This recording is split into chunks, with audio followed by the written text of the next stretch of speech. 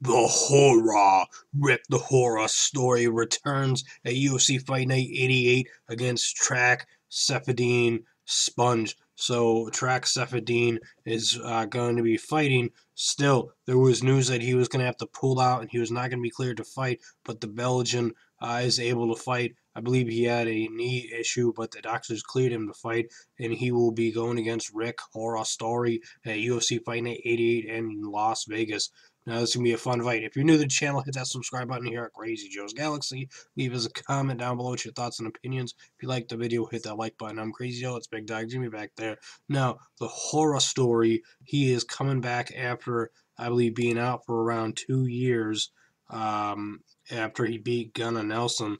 And he had a neck issue, neck injury, and surgery, and he's returning. He is 18-8 in his MMA professional career. Tarec Saffiedine is 16-4 in his, and this is going to be an amazing and intense fight.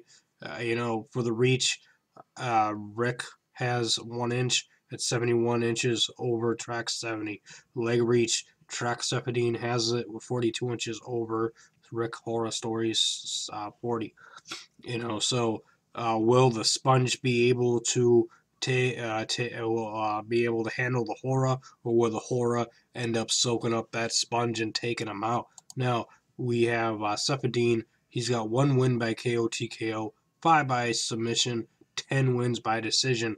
The longer it goes, the more in favor it is for him normally, for what it seems here on paper. He's got 1 win by 1 loss by KO TKO. He's never been submitted by anybody.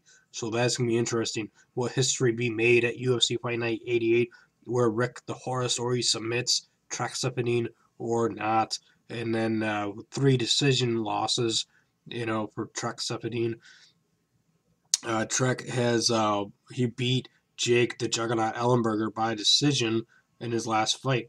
Prior to that, he lost and was demolished by Rory McDonald. The Red King took him out with the TKO punches in the 3rd round, and that dude is hella tough. We all know that. Hung Gung Lim had lost to him to Tarec Saffiedine by decision. He beat Nate Marquette, Roger Bowlings, Tyler Stingson, and Scott Smith all by decision. So he's only since 2011. He's actually 2011. All his fights he's won have been by decision. He had a 5-fight decision win streak going until he faced Rory McDonald. Tyrone Woodley beat him by decision in Strikeforce back in 2011. So that's very interesting. Now, Rick the Horror Story, he's on a 2-fight winning streak as he beat Leonardo Mafra Teixeira by submission arm triangle and then a split decision over Gunnar Nelson. And he lost to Calvin Gastelum by split decision, which I thought was bogus. I thought that Rick won that fight, and he's been back and forth. He lost to Damian Maia by a neck crank. He beat, different dudes, Diego Alves, Johnny Hendricks, and the Ultimate Fighter 12 finale, which is quite the feat to beat Johnny Hendricks. So, it's going to be a really fun and very interesting fight. I believe that Rick the Horror Story is going to win this one by submission in the 2nd round. I actually forgot to go over his numbers because I just got so excited about things. He's got 4 wins by KO, TKO, 4 by submission, 10 wins by decision. So he's got the same amount of wins by decision as does Tarec Saffiedine. He's never been KO'd, TKO'd. He's lost once by submission, 7 times by decision.